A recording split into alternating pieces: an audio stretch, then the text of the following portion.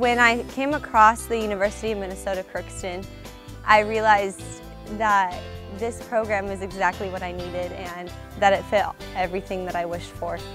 Because I'm taking the pre-veterinary track, this allowed me to gain that practical experience that I needed to prepare me for vet school.